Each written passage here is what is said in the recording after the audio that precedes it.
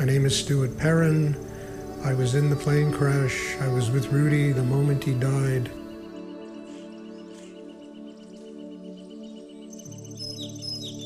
When the plane crashed, I was knocked unconscious. And when I awoke about 5 or 10 minutes later, I got out of the plane and I saw Rudi lying on the floor, and Bo had told me that Rudi is dead. I got down on my knees and I tried to give him mouth-to-mouth resuscitation. And when I realized finally that Rudi had left, I felt a very strange sensation inside myself. It was never a sensation of missing him, and never a sensation of having lost anything. I felt this incredible gratitude in my heart that he had brought me with him, that he allowed me to be there the moment that he left the world. I never felt for a second that he was gone. And now, 35 years later, I still don't feel for a second that he is gone. If I want to find Rudi, I just look in my heart. He's there. He has always been there. He was there before I even met him. And he's there while I studied with him for 6 years. And he's been with me for 35 years after he left the world. He told me thousands of times while I sat with him, whether it was in class or his store or in his house or driving up to Big Indian, the Guru is in the disciple's heart. If you want to find your teacher, you have to go where your teacher lives. That's inside your heart. The thing I loved about Rudi was that he was more than just a love, peace, and eat vegetables type guru. You know, he was more than just a person who talked about what you had to do to get enlightenment, or told you about enlightenment, told you about living with consciousness and awareness and love.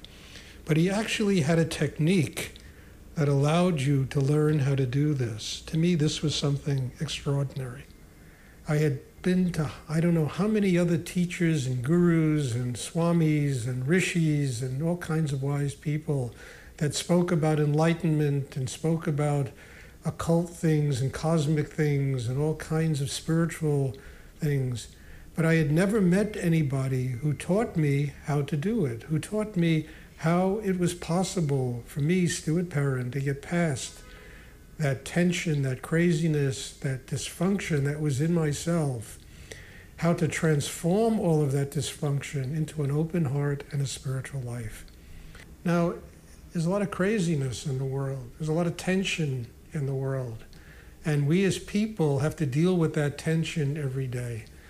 And to me, the great thing I learned from Rudi was how to transform all of that craziness, all of that tension, all of that difficulty, and all of the things that seemed impossible to me when I was a young man, into an open heart, into love, into joy. To me, the double breathing exercise that Rudi taught is the great legacy he left the world. There are hundreds of folk tales and stories and wonderful memories people have about Rudi. But the one thing that he left that is really practical and that anyone can do and anyone can use to open and develop a spiritual life is the meditation technique, the double breathing exercise. In my own life, every day, day after day, I sit down, I do that double breathing exercise, and it simply transforms all the tensions of my day into an open heart, into love, into joy, into a connection with God, into basically a spiritual life. And I can use it to transform all my negativity and all the things that are problems in my life and tensions in my life into an open heart.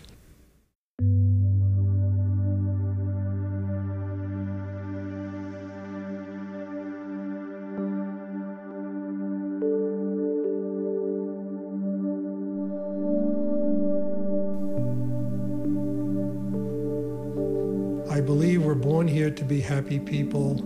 I believe we're born here to love ourselves, to love other people, to have compassion, to truly live with understanding and patience. And in order to do this, we have to know how to transform all of our problems into an open heart. Happy people are enlightened people. Joyous people are enlightened people. And being happy has little or nothing to do with ego, mind, what you think is happy, what you think is not happy, what you think is right or wrong.